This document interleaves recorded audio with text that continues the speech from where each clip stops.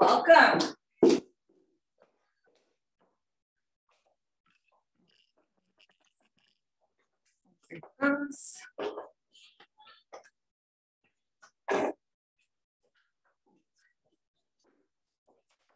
All right, my friends, welcome to everybody that is here today, whether you're here with us live, watching from home, or you're watching the recording.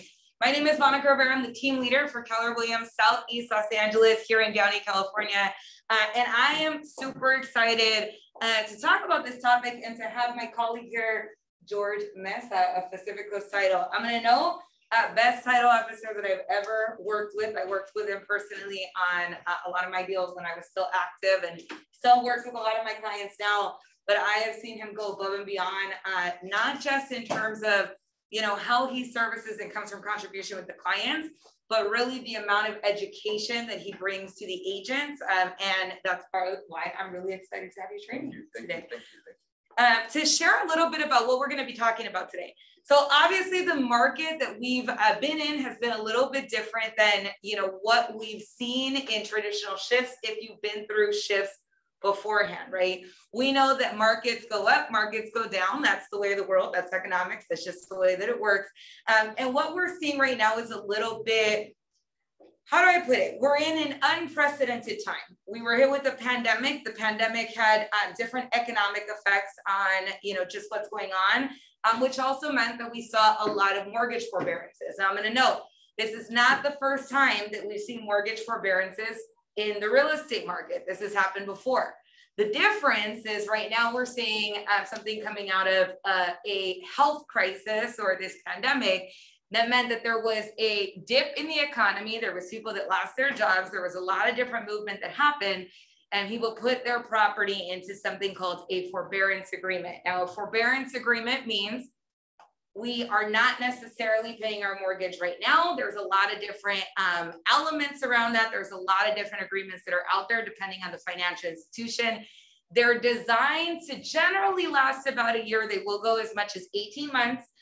But it is a temporary Band-Aid solution, right? What we're seeing now is we have a foreclosure moratorium that was lifted, right? A foreclosure moratorium that was completely, it expired, it's gone. And we're gonna see the effects of what happens next. Now I'm gonna know, we are gonna talk about a lot of statistics. You're gonna hear us talk about a lot of numbers. The one thing I do wanna put into perspective for us as we look at what's happening in the market. We get a lot of people that are like, hey, is this going to be like 2007, 2008? Are we going to see a ton of foreclosures? Are we going to see short sales? What does this look like? And we're going to talk about all of that. When I put it in perspective, I do say this. What we know is that following 2007, 2008, we saw about 10 million properties that went into some type of foreclosure process here in the United States.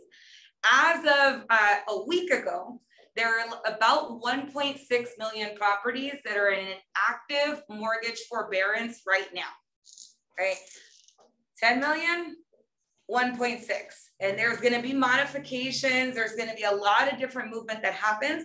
And some of those are gonna be listed. And some of those are gonna be opportunities for you to go out and talk to clients, because we know that lead generation is just an opportunity to find people to help.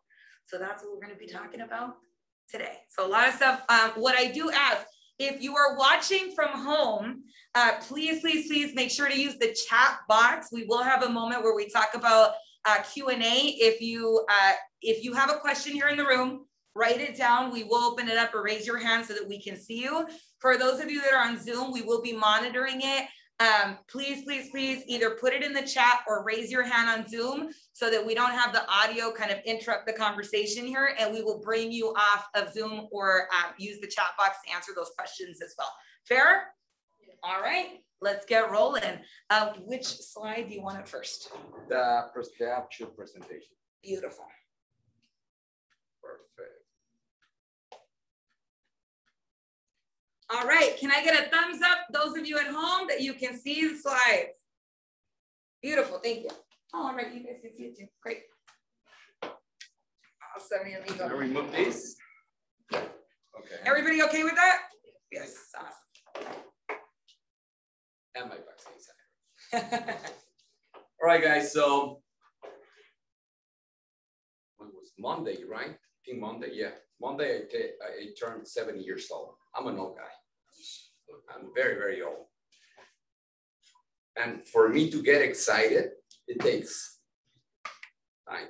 I'm so excited about this upcoming market. This market that is approaching and approaching fast is gonna be great. I was sick with COVID. I was even thinking, maybe it's time for me to retire. I'm tired. And then I don't even feel tired. I feel excited. Every morning when I wake up, I wanna go and check numbers. I wanna check what's going on in this market. I'm very excited. So I hope you guys are excited. I hope you guys understand that there's gonna be a lot of opportunities for you guys to pick up listings. This upcoming market is what I call the perfect trifecta. Disclaimer, I have an accent, so if you don't understand what I'm saying, stop me and say, what? The perfect trifecta. Anybody knows what's a perfect trifecta?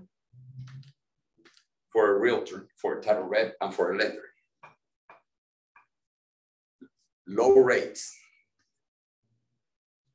buyers, and inventory. What's the problem we have right now? There's no inventory, right? You have it was crazy, right? That line of 30 people to go to an open house. That was crazy. I mean, insane.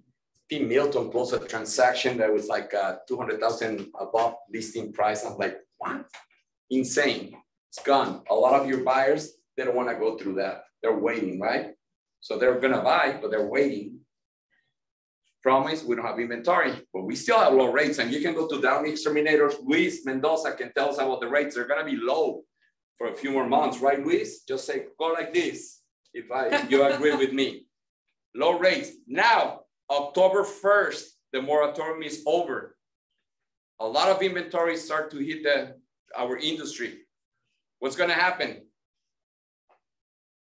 Number one, it's got to be perfect for you. That's what I call the perfect trifecta. But also, prices are going to start dropping more and more and more.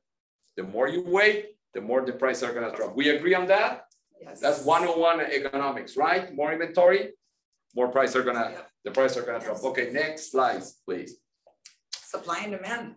Supply and demand. You're right. Unemployment. I did a training. I'm not going to say the office. I was just telling Monica, I got so upset. Because the realtor, there was a smart guy in that room, tell me, oh, that's all. That thing doesn't work. I feel like saying you don't. But I didn't. We're recording. I didn't say it. That's why I didn't say the office. I showed that from the beginning of the year because that was the problem that we have. Because there was no jobs. People couldn't pay. Yeah, unemployment is much better now. But at the beginning of the year, last year, it was pretty bad. It was pretty high. Check the numbers, super high. So that's why you see that day from the beginning of the year, because that was the problem. Why these homeowners, they couldn't pay, right? Next, please. This is a very, very interesting thing. A lot of jobs are not coming back. We need to understand that. A lot of jobs are gone. You guys remember doing Zoom meetings 4 years ago? You? I don't. No. When they told me about Zoom, I'm thinking that's like a dance that I need to dance, or what's Zoom? Yeah. Nobody knew about Zoom, just you. But nobody really knew about Zoom. Skype was the thing, but I mean, who was doing meetings? Just big, huge corporations via Skype because you were in Barcelona and you were here in LA, so you have to do Skype. But normal people like you and me, we're not doing Zoom meetings. I mean, we did Skype one time just for fun, and that's it. Conducting business, no. So a lot of jobs are going to disappear thanks to all this technology, all these things that we encounter. Guess what? Title companies, half of our customer service is working from home. I was just in a meeting. We're going to keep these guys home.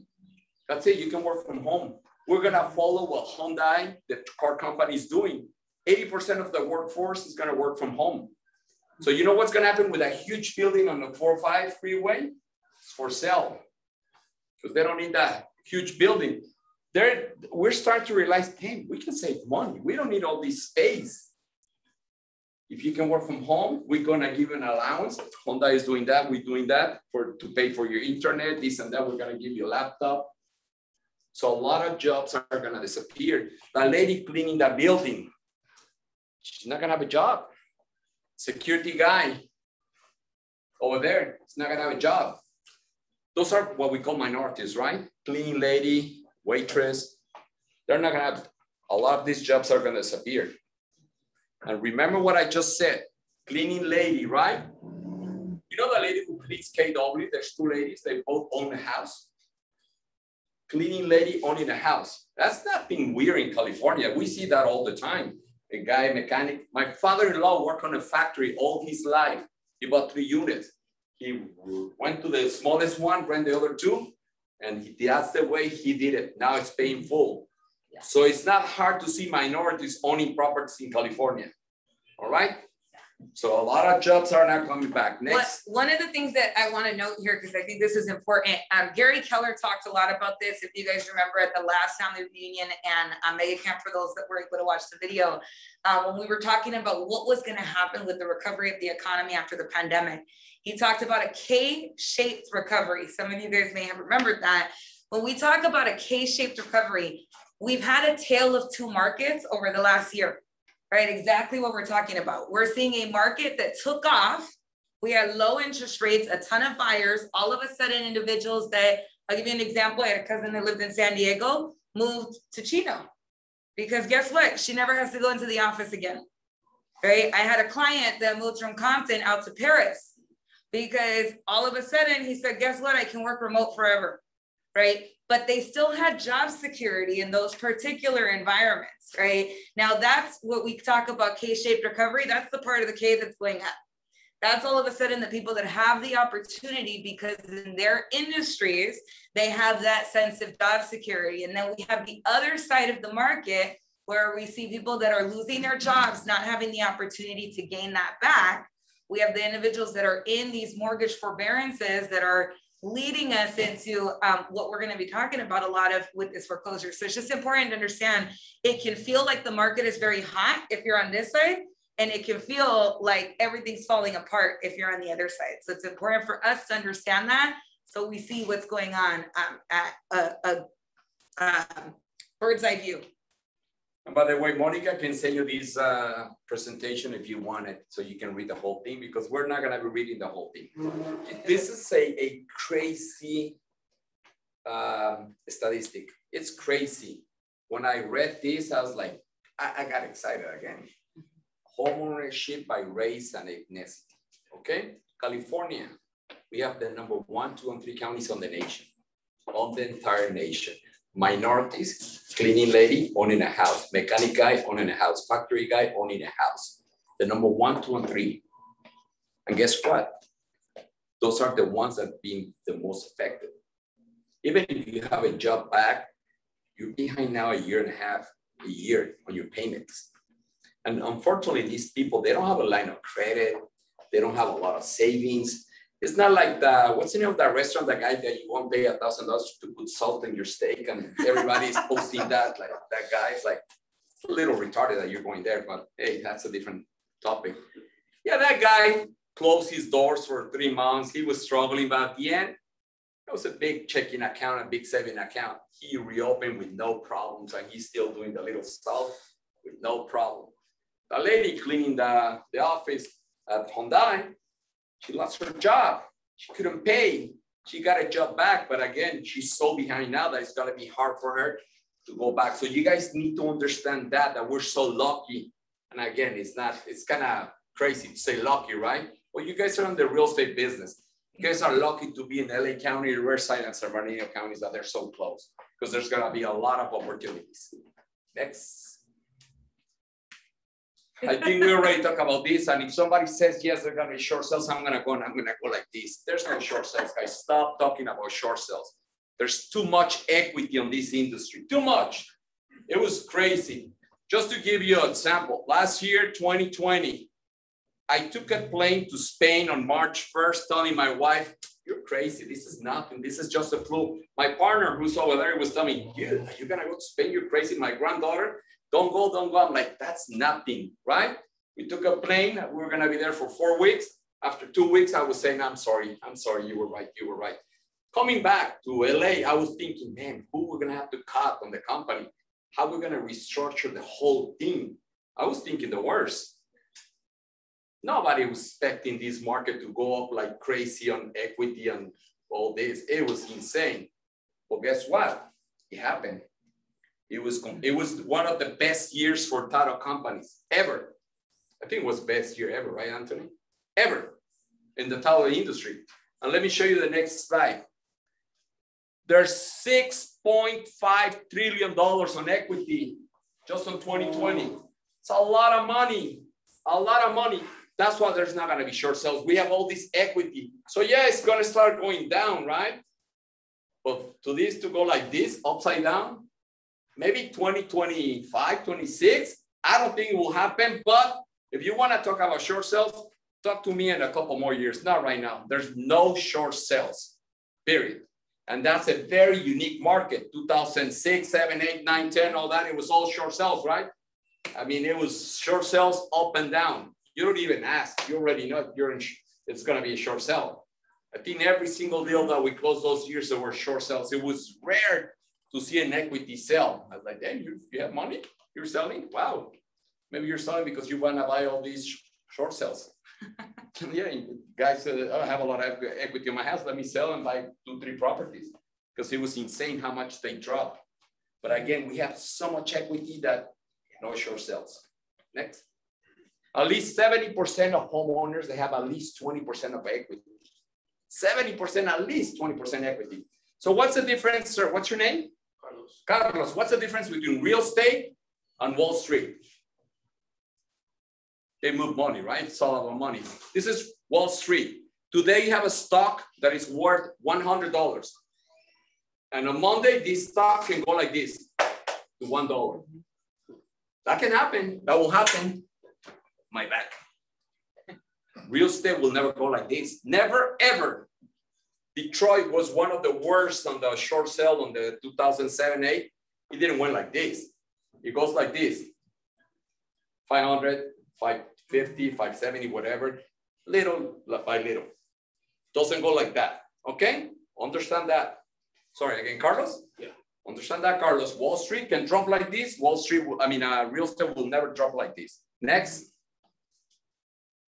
Carlos, I'm gonna pick on you. How late you need to win your payment for the lender to start the pre-foreclosure process, to start the pre-foreclosure process in California being a non-judicial state? What do you think? 3 months. 3 months. And by the way, guys, there's not a bad answer. And I'm gonna explain what there's not a bad answer. Because you are wrong, but you're right. It's not 3 months, it's a month and 1 day. But lenders will always give you at least 3 months, always. I don't ever recall seeing a lender after a month and 1 day start the process. When I was single and I was paying for my mortgage, I was always late. Never remembered about it. And that was the old times that you do a check and you mail the check. And I used to get, oh my God, the check, and I need to do it. So they don't do it after a month and 1 day. That's why you're right. It's usually 3 months. So 3 months you're late and they can start the process of pre-foreclosure. All right, next, please. Next is the answer. I'm sure there's some people in here that it's, what's a checkbook again? No, I'm just kidding. I'm gonna stop. I went to the market across the street yesterday, and this lady's paying with her watch. I'm like, can you do that? I was amazed. I'm like, show me how. So, well, you need an iPhone, whatever watch. I'm like, oh, I don't have one of those. I'm thinking of getting one of those so I can just go like this. Crazy. Yes, I used to use checkbooks, okay? So yeah, a month and 1 day you're late on your payments. Next, please. Judicial versus non-judicial. California, it's a non-judicial state most of the time. Once in a blue moon, you're gonna get into the judicial. What's the difference between judicial and non-judicial? And you can see it with Luis and Downey Capital, the lenders, our preferred lenders, great lenders, by the way. You're wasting your time if you're going somewhere else. They can tell you, they can show you when you're signing your loan docs, towards the end, when you're all tired and says initial, and your client is going like this. Well, it's called the rate rider. And the rate rider is gonna tell you, you're giving me the okay to start the process of pre-foreclosure if you're late a month and 1 day. You're signing the okay for the lender to start the process. That's a non-judicial state. Judicial state, the lender needs to go to court and say, Mr. Judge, Carlos is not paying his mortgage. Can I start the process? The judge is going to analyze it. Yeah, you can start the process. More and more states, they want to change it to a non-judicial state. Why? Show me the next slide, please. Because there's places like New York, New Jersey, and Florida that takes up to 3 years to foreclose on a house. Crazy, right? And guess what? Those states, minority, usually they don't own, they rent. It takes 3 years to foreclose on a property. Crazy. California, they can start the process after a month. So that's the difference between judicial, non-judicial. You guys remember Michael Jackson's ranch, Neverland? That was a judicial. That's why it took so long. So mainly you're gonna see that on commercial properties. That's your map, and you see California is both judicial and non-judicial. It's just, there's not a lot of, don't even worry about this. It's just for you to understand judicial versus non-judicial. Next, California pre-foreclosure timeline. And this is called pre-foreclosure. We use the term 8.5 foreclosures. Foreclosure when they foreclose on the property. In reality, it's called pre-foreclosures. Before they foreclose, pre-foreclosures are NODs and trustee sales. So Carlos, you're late 3 months on your payment, more or less. You don't do nothing, the lender is gonna start a process that is called notice of default, 3 months. You sit on that for 3 months, you don't do nothing, you're gonna go to the second stage, the last stage also, that is called notice of trustee sale. What's the difference between an NOD and a trustee sale? NOD, you have 3 months. On a trustee sale, you have 21 days, and there's a place, a minimum bid, and a time where your house is gonna be auctioned. Any questions about those process? NOD, trustee sale? If you were doing real estate on the 80s, you're gonna remember trustee sales were 25 days. They changed it on the 2000s, beginning to 21 days. So that's the only difference, time and a place, a minimum bid, and a time where your house is gonna be auctioned. Sounds pretty appealing to go to the auction. I know Carlitos is thinking, hey, I wanna go to the auctions. I wanna buy houses in the auctions. Carlos, what's your name? You too. Chris, you're excited, right? You say, I'm gonna take my investors. Name? JR. You guys three are gonna, yes, let's put our money together. Let's go to the auction. Be careful. It's tricky to go to the auctions. It's for big boys. Not that you guys are not big boys, but you need to understand the process. And when I say big boys, you don't go say, hey, I'm qualified for 500,000 and my FICO was 810. They don't care, it's cash. You have the worst FICO on planet Earth. You have cash, you're in. So you're planning to go to the auctions, be careful. We're gonna talk about that in a few more seconds. So 4 things can happen at the auction, can get postponed. You see the first one with a little arrow going back to the auction, postponed to a future date. The lender, the trustee is gonna analyze everything and say, yeah, you have a great offer. Let me postpone this, and your next sale date is gonna be October 20th. Postponed to a future date. Second, can be sold to bank. Crazy, right? I am the lender, I am the lien holder, it's my loan, and I need to buy it? That doesn't make no sense. One, we need to buy my own loan. Any ideas why? There's enough equity on it. No, that's not the reason. There's one thing that you're not gonna escape. Taxes. Taxes. There is one universal law, and it is the banks and the IRS always win. The second universal law is the banks and the IRS never lose. Somebody needs to pay taxes on that trustee sale. So in order for me to pay taxes, it needs to be a sale. So minimum bid plus $1 goes back to the bank. That's how much the bank is paying for that. Minimum bid is whatever the amount the lender puts plus $1. So that's why it goes back to the bank as an REO now, bank owned, but somebody needs to pay taxes. Somebody pays taxes on these trustee sales. There's nothing you can do to avoid paying taxes. 13, sold to a third. 3 kids are gonna go as investors, high five. We got this beautiful house for $500,000. Yes, it's our new investment. Or can get canceled for no reason. Maybe there's a file of BK. There's so many tricks now to stop trustee sales that if you need help, just walk into my office and I can tell you how can stop the trustee sale legally without doing anything illegal. Those are 4 things can happen at the trustee sale, nothing else. Any questions about trustee sales? Again, be careful about going to the trustee sales. I'm going to talk about that in a second. Next. Okay, just you can skip that one. It's just information about notice of default, trustee sale timelines, and write-up redemptions. Just read that. Loan to value. That's key for you guys to understand. Too bad that Luis and Downey Capital are not here, so they can tell us more about loan to value. We don't want lenders here to explain loan to value. You're gonna get all confused. Pretty simple. Loan to value is like losing weight. If you lose weight, you look good, right? If you get fat like me, you don't look good. Losing weight, just think on losing weight. It's very simple. Break-even point, 100% you're at zero. That's your break-even point. If it goes up, that's why it's on red, you're gaining weight. If it goes down, green, money is good. Think like that. The reason I'm telling you this is because, and that's a formula that lenders can use to determine that. But Javier Munoz from Downey Exterminators can send this farming to you with a loan to value. So right away you can see, okay, there's a lot of money in this house. 20% loan to value, man, there's a lot of cash on that equity on the house. Let me go and help this guy. If you see 110% loan to value, well, it's upside down. That's a short sell. So right away, getting that farming, you can tell right away before this type of farming, you needed to call the bank, ask the bank for payoffs and this and that, and you do the math. Okay, yeah, it's upside down now. Just opening that farming, you can tell right away if that's going to be standard sell, then 99.9 is going to be, but you're going to be able to see that there's a lot of equity or not that much equity, right? So let's do a quick exercise. You have two houses in the same street, PCT Avenue, here in the city of Downey. House to the left, there's an NOD and trustee sale file. House to the right, same thing, an NOD and a trustee sale file. The one on the left, there's $200,000 on equity. The LTV is 50%. The one on the right, they're upside down, 50 minus 50,000.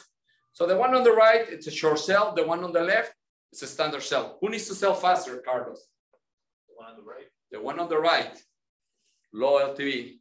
Again, your name? Chris. Who needs to sell faster? The one on the right. The one on the right. Right. Right. You guys are wrong. The left. The left. Why? That's a key to understand because it's easy to say yes, left or right. And this is what you guys need to master today. This is going to be the key for you guys to go out and get these listings. Master this. Next, please. The one on the left needs to sell faster because there's equity. There's too much money in the house. Can they lose that equity if they foreclose on the house? Can they say, oh, thank you so much. Now I have my loan and 200,000 more? No. It's against the law. California is a non-judicial state. The lender cannot keep that equity. But also non-judicial, you can use up to 20% of the equity to pay for trustee sales fees, court fees, lawyers, this and that. Who's a trustee? Trustee is a lawyer. They make around $350 to $450 an hour. 3 months being late, 3 months of NOD, 21 days of trustee sale. You don't think they're going to use 20%? You're crazy. They're going to use up to the last penny. That 20% that they can take from that 200,000, they're going to use it. So Carlos, I'm pretty bad with math. 20% of 200,000 is 40,000. Smart kid. $40,000 you're losing if they foreclose on the house. It's a lot of money, right? Keep this in mind. 40,000 you're going to lose on that house. So now we have $160,000 left, right? Well, guess what? I don't have a job. I need that money fast. When can I get my money, Carlos? Carlos, I have real bad news for you. You need to put a claim into that money. That money will not be sent. It's going to be sent to a trust account by law in California, being a non-judicial state. It goes to a trust account and sits in that trust account for 10 years until you put a claim. And putting a claim, Carlos, is not easy. It's not easy. Usually you need to hire somebody to do that for you. By law, they can charge another 10% of these 160. So now that's another 16,000. So if you do the math, 56,000 will go to the trustee sale and you put in the claim. 56,000. Sir, Carlos, it's cheaper to sell your house with me as your realtor because I'm only going to charge you 6% than you losing 56,000. Do you agree? Yeah. So you're going to sell your house with me?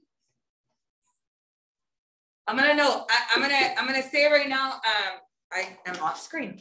I'm going to say this right now because I think that this is extremely important for us to understand, right?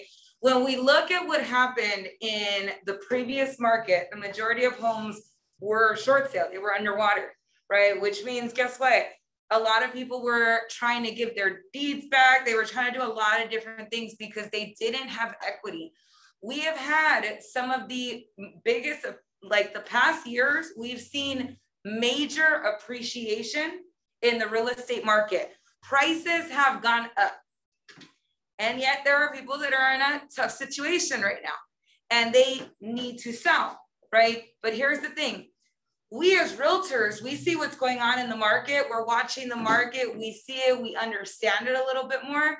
Clients don't. Consumers don't, right? The homeowners don't. They think I can give my deed back, or hey, I have this free money and I'm just going to write it out because that's what I saw happen before. They don't understand this.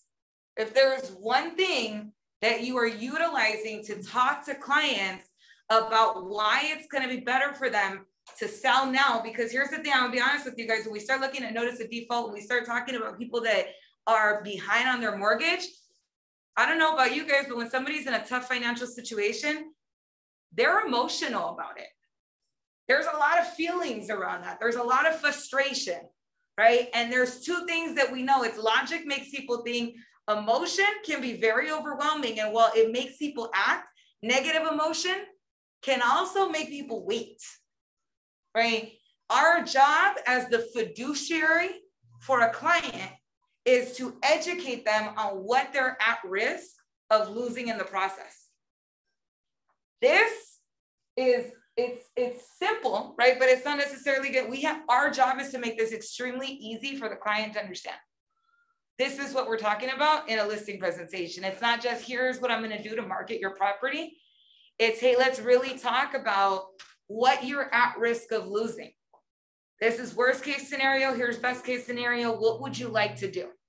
Can you show the next, the one that you, not this one, the other one that I sent you? The market, yes. Yeah.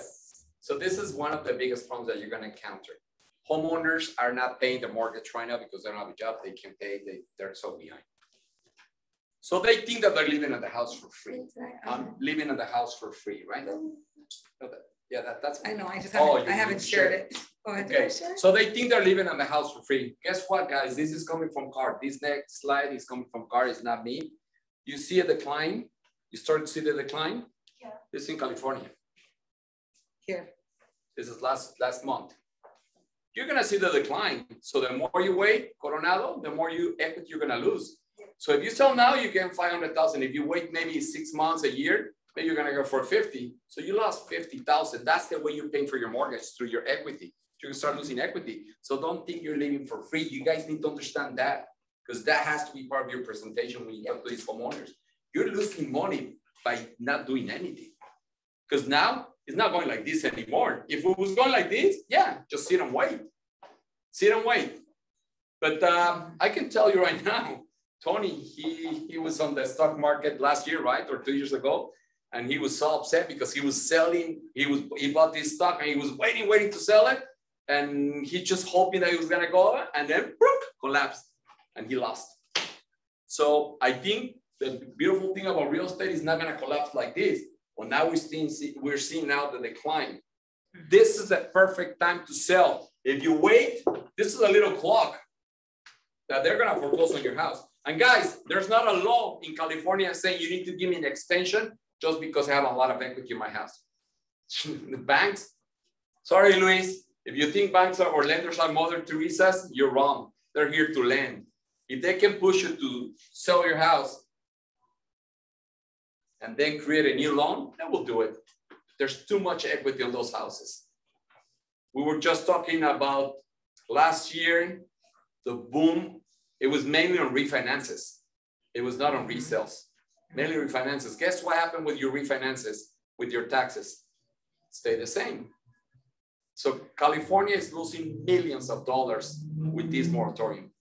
So they're very eager to start this process, for the lender to start the process of pre-foreclosure, because there's gonna be a lot of taxes, supplemental taxes, So you're talking about millions and millions of dollars. Yeah. So again, yeah, they all want to look good. They all want to help this and that. The reality, they want you to sell your house so we can create more taxes and more supplementals and more inventory, and that wheel is going to start moving. Real estate is the second biggest industry in this country. They want you to sell your house. Lenders, they don't want to give you a loan. Right, Marta, 2.3% for 5 years. I mean, for 30 years. No, they want you to change or refinance or sell every 5 years. That's the goal they have, every 5 years to start moving that. All right, next, we can go back to the other one. Any questions? Carlos, you're too quiet. Scared? No, I'm too loud? George, Yes, sir. I couldn't see very clearly. What was the drop in the sales in August? You're talking about, are you talking about in pricing? What you just showed on the slide. Yeah, let me. No, what's the 414,860. That's coming from car. And I'm gonna know, we talk about this if you're on the Monday sessions that I do. I'm going over this on a week-by-week basis for Los Angeles, Orange, San Bernardino, and Riverside County. We've been talking about this decline in active price for I would say at least the last 3 weeks, right? At least consistently. Now, obviously, when we're looking at data like this, we're looking at all of California in this data from CAR. What we're looking at is what I would consider a micro market, but this is also going to fluctuate city by city, right? We see the biggest declines right now happening in condos, or condos sitting a lot longer, and anything that's going to require a jumbo loan, we tend to see the biggest declines first before it starts hitting the SFR market. It's important that we talk about this regularly because what you're seeing out on the field is going to be based on what clients you're serving. You're not necessarily always seeing the market as a whole, right? So if you're focused on specific micro markets and that particular market is seeing an increase, or you're still in a competitive multiple offer scenario and prices are still selling over ask, right? That's important, but there's also, we have to understand what's happening on the big picture, because what we start seeing is what's happening on the big picture is then gonna start impacting appraisals. There's a lot of moving parts with this, right? So what we're seeing and what we feel in the moment is not always gonna be a crystal clear picture of what's coming.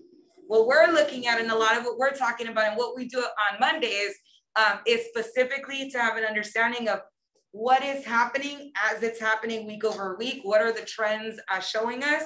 And that's what CAR is looking at. That's a great training. I would love to be invited to that training. You can always come on. Are you guys seeing the right slides? Yes. If they foreclose, there are consequences. Thumbs up. Luis, right. Can you see the screen? I think so. Wow. He's frozen. He froze. All right, guys. So this is the consequences if they foreclose on your property. Lender can use up to 20% of your equity. We talk about that, right? You need to put a claim to get your money back. And I forgot to put, they can charge up to 10% of your whatever money you have on that trust account. Your credit will get damaged around 250 points. Time to, that's gonna say your credit, 7 to 10 years is like a BK, pretty much. Qualify for a new mortgage, 5 to 7 years. I think FHA, Marta is, I think it's only 3 years for FHA. But again, you're gonna lose a lot of money if you wait. Can you go to the next slide, please? If you're planning to go to the auctions, be careful. You need to check your index. What's the index? Who's pushing the foreclosure? I was just telling Monica, a friend that we have, Monica knows this guy, when I bought this property in Long Beach, I think it was 2008 or 9, I don't remember exactly the date. He paid $80,000 for a condo in front of the ocean in Long Beach. Great deal, right? He bought that at the auction. The problem is he bought a second. There was a first for $1.1 million. So he is responsible for that. You're responsible for the first loan. So he bought a second thinking that he scored big time. At the end, we analyze everything and we give him the bad news. And he goes, well, what can I do? I said, you can sure sell your new house, your new condo. That was funny. Monica knows that guy. And it was bad, but you need to understand that you're buying, whatever you're buying, the first is solid. You're not gonna lose that. It was a very expensive lesson that I hope you all learned from so you don't go through it. Hero programs, and I forgot to put PACE, Hero and PACE programs. Whoever created a hero program is my hero. Very smart guy. They're crooks, but very smart guy. You know what they put those hero programs on the PACE? On the taxes. So guess what? If they foreclose, somebody needs to pay taxes, right? So that $40,000 roof or windows or solar panels, I don't care. I'm gonna get paid. They don't care if they foreclose. The second HOAs, they can lose. Hero on PACE, they stay solid. So that's why I said, whoever created this hero program, my hero, smart guy. Whoever approved it, it's a crook. Mechanic liens, they stay with the property too. Cannot call your title rep, say, what can I do? Nothing. You need to pay. Cannot disappear the mechanic liens. Don't trust me on the next one. Senate Bill 1079. Remember, put that on your little notes, 1079, Google it later, because what I'm gonna tell you is gonna sound crazy. So now, you two, go and buy this property for $500,000. You all excited, right? Our first investment, high five, we're gonna sell it for $750,000. Well, a nonprofit or the tenant of that house, they have 3 days to file a notice of intent to buy that property. If they file that, your $500,000, guys, goes to a trust account for 45 days. It's gonna stay there until the nonprofit or the tenant, they complete the sale. And guess what? They can apply for a loan. They can get their money cash, whatever. I'm not too afraid of the tenant, but I'm afraid of nonprofits. They have money and they're waiting. There's a nonprofit in LA called Neighborhood Stabilization, Neighborhood Housing. No, that's not NACA, that's something else. We have a friend who runs that. And believe me, he's always come and say, any investment properties, we buy cash. They even wanna pay extra because it's a nonprofit, they need to move that money. So be careful if you're planning to go with your investors, make sure that you do your homework on 1079. Right now, nobody's talking about that because to file in LA County, that type of notice will take more than 3 days because LA County is closed. So it's not a big deal and there's no trustee sale. So nobody's paying attention to that one. But as soon as we go back to normal, county opens, be careful, you can get popped. You need to understand that foreclosure on the IRS, 120 days to redemption period. Pretty much, you buy in a foreclosure, you need to wait 120 days to sell it. You cannot sell it. We have a transaction with somebody, oh, Tony, can you call Suheila? She called me. With Suheila Sabir, and she was all upset with title. What title? You guys stopping my transaction.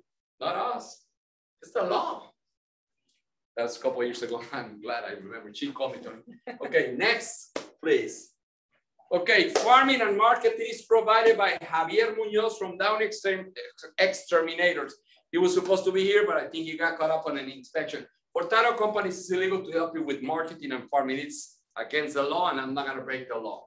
But Javier, you guys are lucky to be here, to use Javier. He can help you with all this farming and all this marketing. Can you show us the next one? This is the type of the farming that he can say, you notice the delinquency, late, no NOD, no trustee sale, people late on their payment. That's gold, that's beautiful. Next. I'm gonna note this information right here, this is huge, right? This is huge. And this or you can go wait at the courthouses that are close to try to get the data. Thanks to Monica and Keller Williams with Javier Munoz. Don't even try to call Javier Munoz. Say, I work somewhere else. Can you help me? Because he's going to say no. Notice of default, the first stage, 3 months we have, right?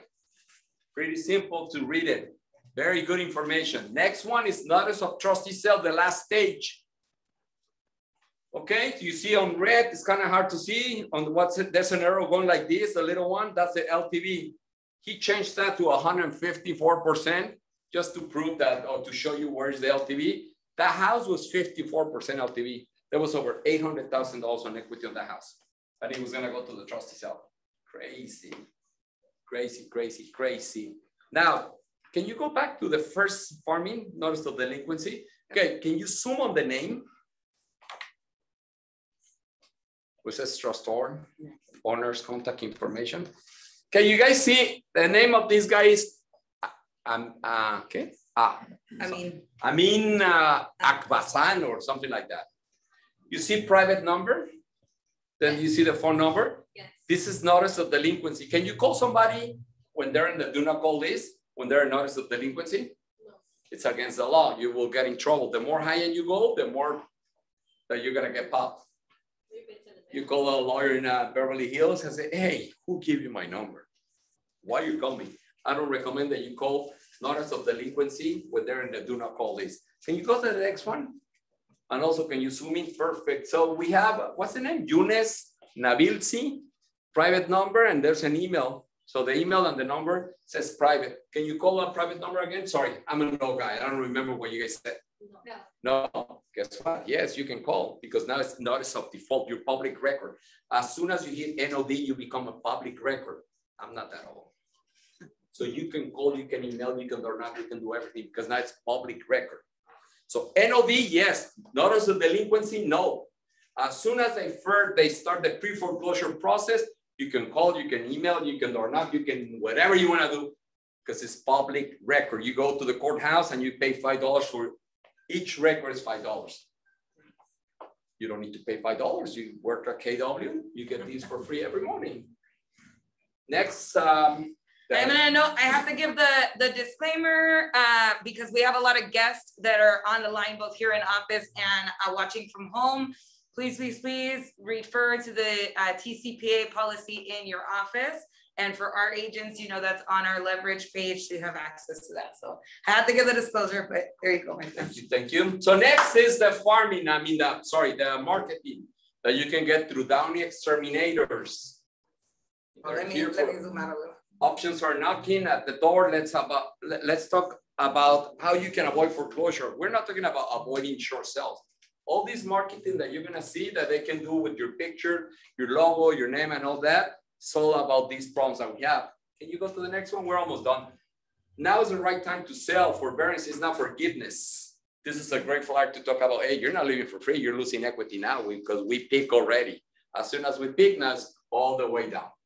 So that's a good flyer for that. Next one could be best options can be tricky. The pandemic has affected all of us. So there's all these flyers can be turned into postcards thanks to Javier Munoz from Downey Exterminators. Next. Are you circumstances causing a need to sell? So there's all kind of flyers that they can help you, marketing that they can help you for you guys to go or not, start your text campaign, your email campaign. Any of these flyers can be turned into a JPEG or social media post. So there's a lot of flyers, a lot of marketing for you guys. Yes, my marketing 1, 2, 3, 4. That me. That's where you can see those flyers. Okay. Any questions about the training? We have a couple more things we're going to go through, but I want to open it up for questions before we switch gears a little bit. Oh, let me check the chat. Questions here? No, let's see. Are you single? No, I'm married. I see, Maribel. We'll send you the information after for our associates. This is going to be something where we have a website that's dedicated to our marketing partnership with Javier Munoz as well. So we'll make sure to get that out again. And we'll post it in the hub, Maribel, our Facebook group. Questions? Awesome. My friend, okay, help me to thank my friend Jorge, because you always bring a lot of information. We're going to go through a couple more items, but I know how busy you are. And I know you have a couple calls to return that have come in. I see your phone already. Let me run. Muchísimas gracias, thank amigo. you. Gracias. Thank you, guys. Awesome. So we have a couple more things that I want to go through because I think that it's important for us to understand what's happening in the market. Is kind of that first piece that we have to know. And then it's how do we use this to actually go have conversations to talk to clients. Fair? Yes. For those of you that are here in office, I'm going to actually ask you, Jovita, if you can hand out these packets. There's going to be there's three pages for each one. And let me actually keep one. I'm going to keep one. And I'm going to move that up here as well so that you guys can see it on the screen. So I just want to get clarity that we just switched gears to the section that says COVID forbearance database. You guys see that? Thumbs up from home. I got a thumbs up. Beautiful, thank you so much. Okay, so one of the things that I think is really important when we start talking about what's happening in this market, we have an understanding of what's going on. We have an understanding of where we can get that data. We have an understanding of part of how we have this communication. We also have to have an understanding of how do we start talking to these clients and a really good understanding of what is it exactly when it comes to the forbearances has happened within the last year. I know we're short on time, so I am gonna move quickly with this mind map as well as the script map and one of the scripts that we have. We're gonna move through it very, very quickly, and then I will probably review this a little bit on our Monday training. Fair? Yeah. Okay, awesome. So when it came to COVID forbearances, and I'm gonna pop in a little bit deeper here. We're gonna start off with what happened if somebody was employed. So there was two scenarios that happened when we started getting into the forbearance market and what was going on. In a lot of cases, the banks literally started calling the homeowners and saying, hey, do you want to go into a mortgage forbearance? I know this because the banks called my brother and he called me and said, hey, my bank is giving me a call, my lender's giving me a call, and they're saying, hey, do you want to go into a forbearance?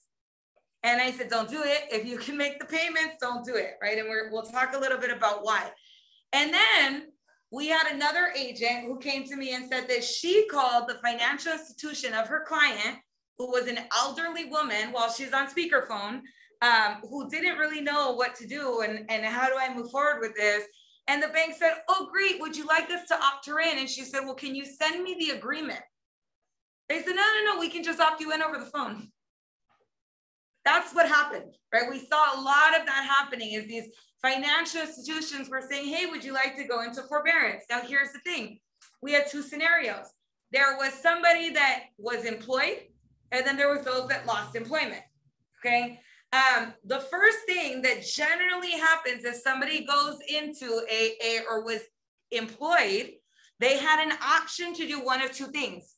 They had an option to potentially do a refinance or to go into forbearance. That's what we're talking about here, cash out refinance reserves, right? Financial counsels on expenses and negotiating with creditors.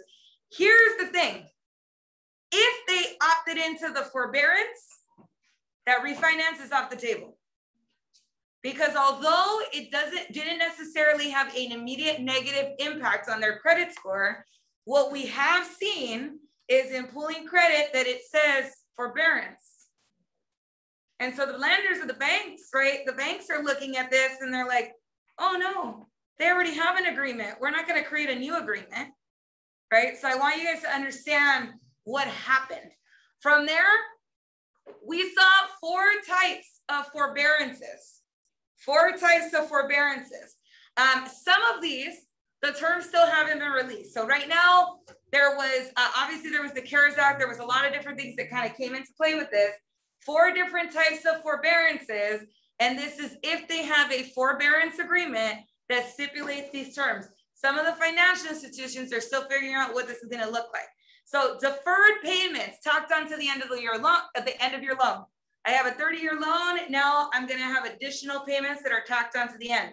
Okay, what I want to make clear is this was not like I get to choose what option I want. Right. It was here's for. And this is what we're doing as a financial institution, okay? Deferred payments spread out over the period of payments. This is almost like we say, hey, this is your payment. When you start paying, you're gonna pay an increased payment, right? So that we could spread out that debt that you now owe over the course of your loan. Number 3, no repayment terms at all. We'll figure it out later. That's scary. I'm just gonna note that right now, right? There's a lot of people that went into forbearances without knowing what the terms of their forbearance was gonna be. Third option, deferred payments due in full at the end of the forbearance. So imagine this, you're a homeowner, you aren't employed and you could have paid, right? But you decide to go into forbearance and you have, all of a sudden you have to pay this mortgage and you're like, you know what, I'm just gonna spend this money and I'm gonna go do this and I'm gonna go do that.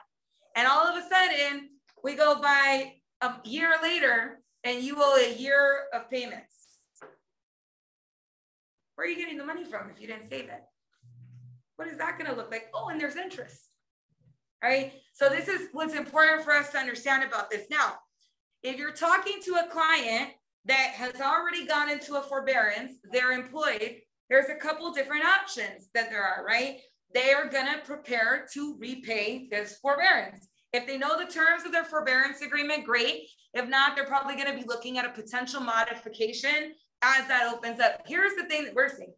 There's a couple things that happen with banks. So I'm going to make this clear before we move on to how they prepare for repayment. There have absolutely been scenarios, right? And this actually, I don't know if he's still on the line, but we've shared this at a previous training, a personal scenario of somebody that we know who shared that in the last market adjustment, they had a home, they went into a 6-month forbearance agreement that their bank said, hey, you're gonna, more than likely, you're gonna have these deferred payments that'll either be tacked on or we'll do a modification at the 6 months. At the 6th month, he tried to get in contact with his financial institution to figure out how he was gonna do the repayment. They sold the loan. They sold the loan, right? And so what happened in that particular case is the new financial institution said, oh no, we are not gonna honor the terms of the forbearance agreement that you have for foreclosing on the property. And he had the home was foreclosed on, it sold at auction, he had somebody knocking on his door saying, hey, we own the house now, you gotta go. Okay, so I wanna know, and not only that, we talked about equity. There was equity in the home. That sucks, right? Just through and through, terrible situation to be in. So it's important that we understand why this is so important, because our fiduciary job for our clients, right, is to help them, okay? What I'm gonna talk about when we talk about preparing for repayment and advising our clients, if that is an option for them, doesn't necessarily mean that we sell a house right now. Right. I'm just gonna be honest with you guys, right? We come from contribution. Sometimes that means we sell a house. Sometimes it means we deepen a relationship and earn ourselves a referral and a lifetime client and future business. Okay, so this is not, we're doing everything to force somebody in to sell. We lay out the options. That's the job, right? We lay out the options and we find the ones that are ready to potentially move forward. Now there's going to be more that are in this situation that have to potentially move forward because they're in a bad situation and they don't want to lose this money, right? It's our job to share with them what the options are. So in some cases, if they are employed or potentially regained employment, preparing for repayment, there's a couple different ways to do that. I highly recommend you advise your clients to also talk to a financial advisor. We are not financial advisors. We are real estate consultants, right? That's the job. With that being said, they use their reserves or their savings, right? They might wipe out their savings if they have them. There was a part of the law that was passed during COVID allowed people to tap into their retirement funds. They might tap into their retirement funds and literally wipe out their lifetime savings, right, of what they had set aside for retirement. So there's a lot of that loss that people have incurred of loss of retirement funds.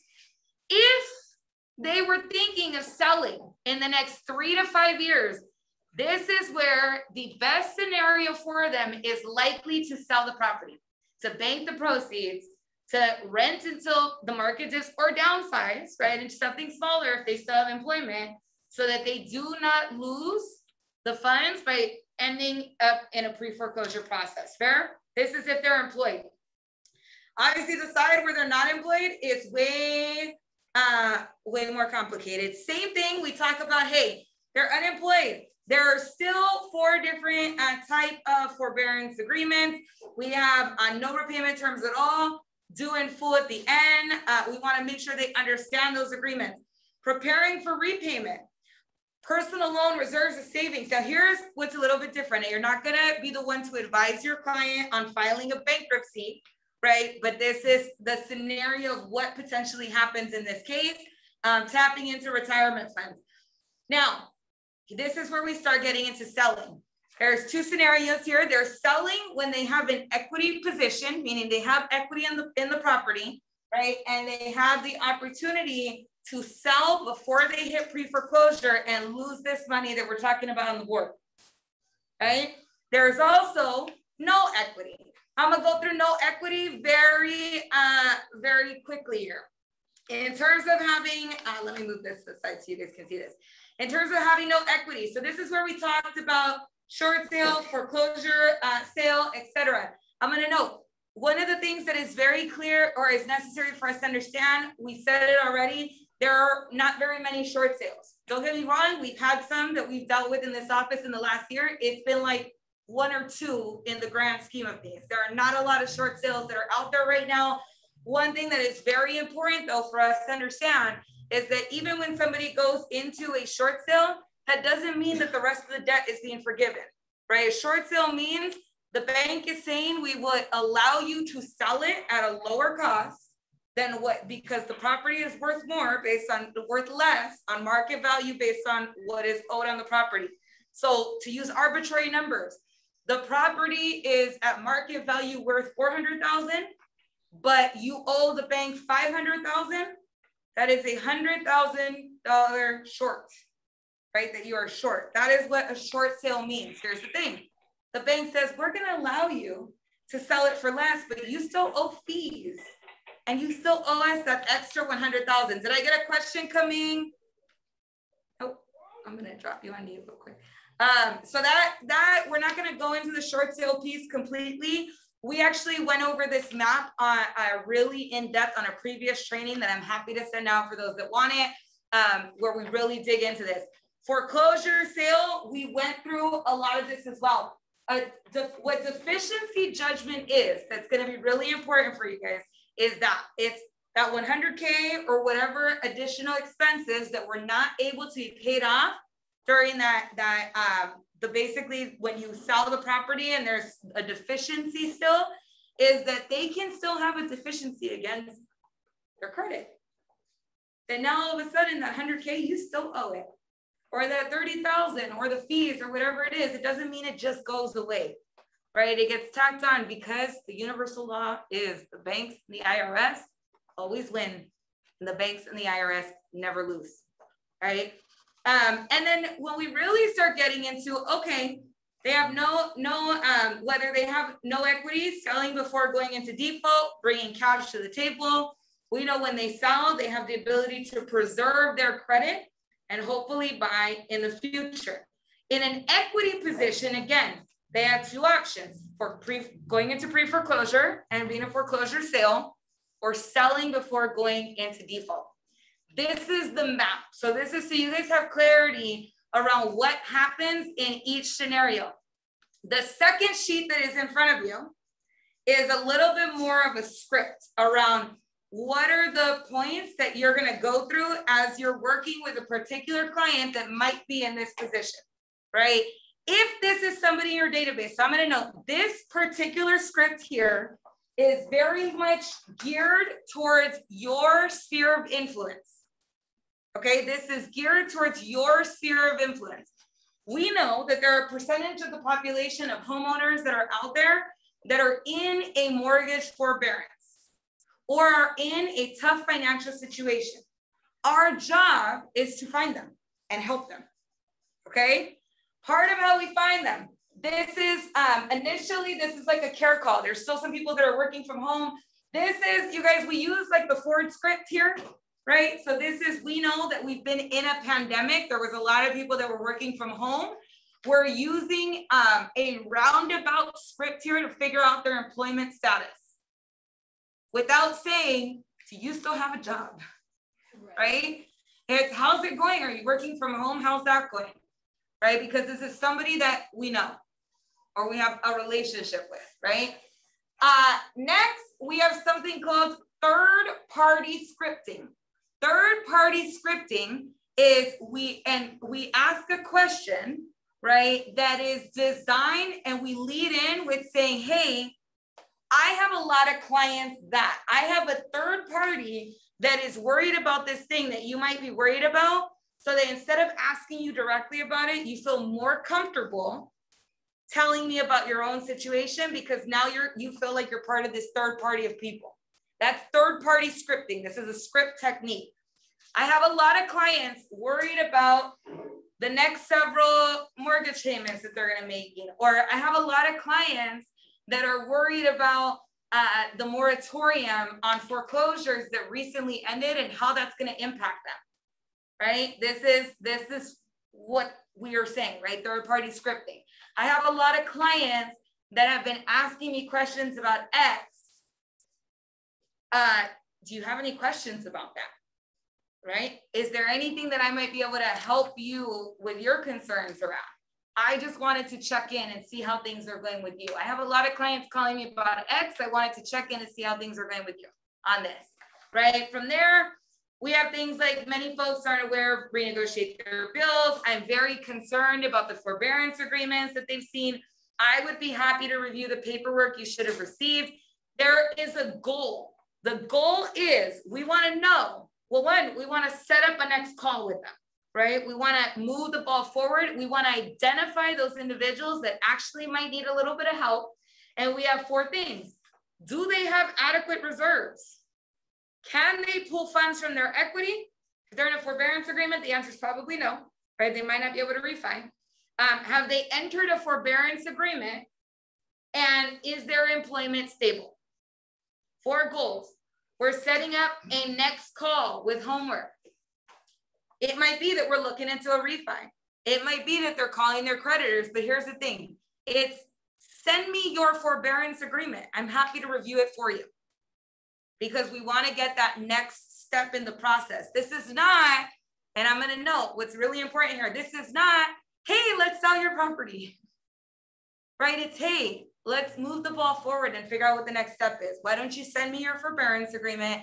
I'm happy to review it. We can go over it together and we can discuss what your next options are. Okay. All right. The goal in that next call is to explain the forbearance agreement. So we know there's generally 4 types. We want to talk to them about that. I don't know if you are aware of this, but in your particular payment agreement, or what we're seeing here is that your creditors actually haven't determined which your repayment agreement is going to be. It could be one of these 4 things. How do you feel about that? What does that look like? Or I don't know if you know this, but you're going to owe a lump sum. Do you have reserves to be able to do that?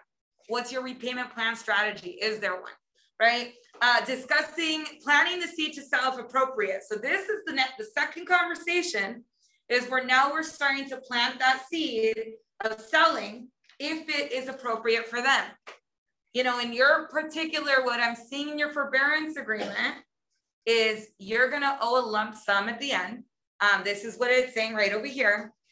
Is this something that you're comfortable with? Because in all honesty, I would hate you to be in a position where you get foreclosed on because there's a lot of implications there. You're going to walk away with less money. And I see you have about $200,000 in equity on your property right now. It might make sense to sell, my personal opinion. I just want to share that with you because I want you to be aware of all your options, right? This is planting that seed. And then again, guess what? Employment changes. Is their employment stable? Employment changes every day, right? Set up the next call or next appointment. So I'm going to note when we originally launched this, it was all calls because we weren't doing in person. This has changed a little bit, right? Obviously now we have in person. Next call, speak with a financial planner if they are withdrawing retirement funds, exploring other options for liquidity, personal loans, etc.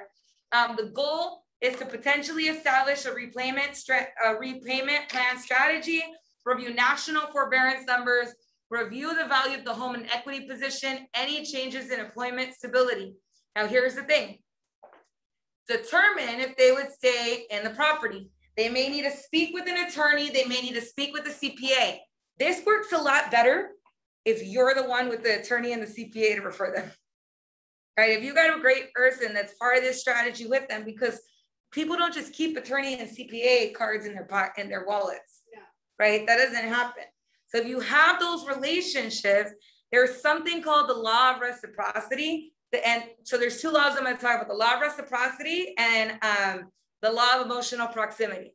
The law of reciprocity says, when I help you, you want to help me. When somebody gives you something, you want to give them something in return.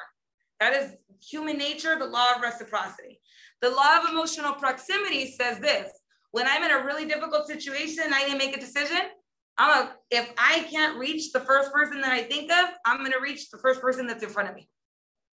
This is we walk into a store and somebody says, hey, can I help you? And we say, we're just looking. It's a script, right? We say, we're just looking. Then we go and we get all the clothes that we want to try on. The fitting rooms are locked. We're not looking for that first person to try to help us. We're looking for whoever's closest to us. That's what happens in this industry, is that somebody is in a rough situation, and the moment that they're ready to move forward, do you have a deep enough relationship with them that they're going to call you, or are they going to talk to whoever the first person is that's in front of them? I can't answer that for you. All I can tell you is this is how you build a relationship if it is a forbearance, right? If it is a forbearance. There's another script. Let's see, did I throw it on here? So I'm going to note this strategy actually came, so I know graphics wise, right? It is not the prettiest thing in the world. It's like created in Word. Here's the thing. The agent who created this, because she is much, much smarter than me, is the #1 REO agent in the nation. So I'm not giving you guys something that came out of my computer and my Microsoft Word, right? This is from the #1 REO agent in the nation. And this is an actual flyer. So you saw the stuff that Jorge was showing from our marketing partnership with Javier. This is an actual marketing piece. Her name is Christina Griffin. You can look her up. That Christina sends out, really simple, right? That she sends out around forbearances, around what was happening in the market. She sent this out last year to her clients. Very simple, right? It's really simple. It's not like it's a big thing, but here's the thing. It's in a market of the moment, you have to have the message of the moment. We're not calling people and saying, do you want to buy, sell, or invest in real estate, right? That's not the message right now, because that's not the market that we're in. We have to call with the message for the market that we're going after, okay? So it's specific on strategy. There is a pre-foreclosure and loss mitigation script. I didn't have this one in the handout. It wasn't printing, but I will share this one as well. This one is a little bit different. This is now somebody is potentially getting a notice of default, starting to go through the pre-foreclosure process. This is a script to go for that. My name is Monica. I'm a realtor with Keller Williams. I specialize in the foreclosure process, and I'm contacting you in order to offer your potential services during this difficult time. According to the county records, the data that you get from Javier, right? According to the county records, your bank has already begun the foreclosure process of your home. Foreclosure can be potentially confusing, and you should know that you have options. Have you spoken with a real estate agent to guide you through this process? Have you determined whether or not you want to try and sell your home, or are you planning on bringing your mortgage current and remaining in your home? Great. I'm going to note that. Here's the thing. That doesn't mean I'm not going to call them again. Okay. Yes, I have a plan to bring my mortgage current. Great. Are there any questions that you had? Great. If anything changes, I'd love to be in contact. I'm probably calling them again in 2 months or shorter, right? Because things change. They have a plan, but it might not work out, right? If the answer is no, well, first, you should know you are not alone in this predicament and you have options. My job is to help people going through the foreclosure to determine the options they have at their disposal. If it's okay with you, I would like the chance to help you make sense of what's happening and develop a plan that best suits your situation before the bank continues the process. What attempts, if any, have you made to sell your home? If you were to sell, what are some of the goals you would hope to accomplish for their sale? Have you been in contact with the lender to discuss your home status?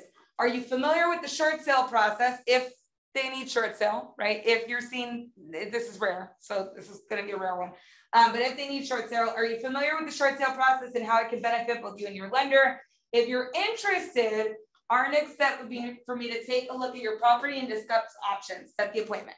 Okay, so 2 script guides that I'm giving you here. One is, this is your network. You're going forward. You're discussing forbearances. You're discussing what's happening with the situation that they're in. The second is I'm pulling county records, right? Or I'm getting the leads coming into my inbox and I need to call through them. And this is that call. Fair? All right. So I know that was fast, you guys. I shoved it into a little bit of time. Do I have any questions, ahas, or thoughts? I love it. Awesome. Well, good. I'm glad. I'm glad. What, if anything, are you guys implementing? Definitely calling the NODs with the script. The script is really good. Yeah. Yeah. And I'm gonna be honest with you guys. So if you guys remember, right, I would say there's two things that if this was me, that I would do, right? When I taught the class on the 10 things that Cody Gibson did to generate listings, right? One of those was to door knock at least one notice of default property every single day. Because I'm going to tell you what's going to happen. So don't get me wrong. Not all of you are going to do this strategy. I know that. That's what happens, right? Is people will come and we want you to understand what's going on in the market. And some of you will implement this strategy and some of you won't. And that's okay. There's nothing wrong with that. It's just whoever this aligned with and this feels like the right thing for you, implement. But what I know is, you know, there's a lot of people talking about this and what's happening in the market right now. And anytime, we know a lot of people love to jump on the phones, and that's going to be impactful. And some of them will not pick up their phones. So you will increase, right? You will increase your chance of hitting by visiting a notice of default property every single day, at least 5 days a week.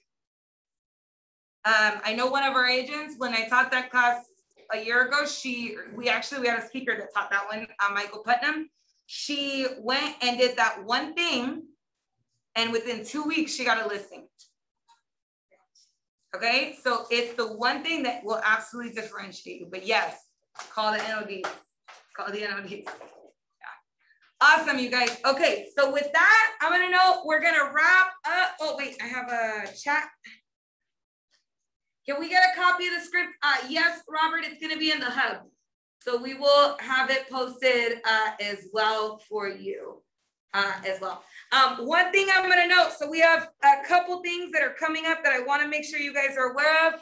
I know we have some guests in here. So the first thing I'm gonna share is our Wednesday training. It's gonna be a lunch and learn here at the office at 12 p.m. with a phenomenal individual named Fred Said.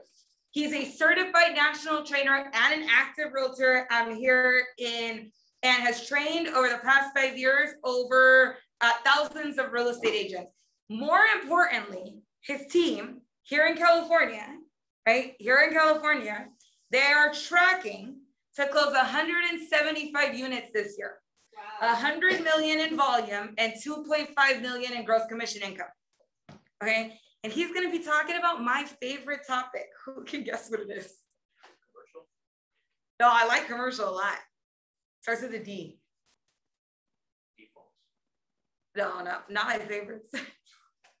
Come on, you guys, I teach this all the time. No, who was in my class on Friday? I know you guys have database.